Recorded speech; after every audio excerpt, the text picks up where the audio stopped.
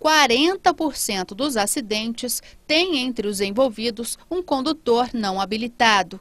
É o que constatou um levantamento da AGETRAN. Até julho deste ano, foram registrados 3.282 acidentes nas ruas de Campo Grande.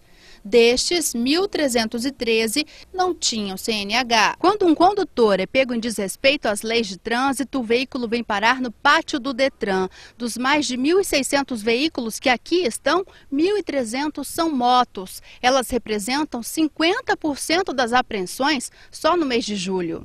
Metade acaba ficando por aqui, porque o custo da liberação costuma ser próximo do valor de uma nova moto, quando não é maior.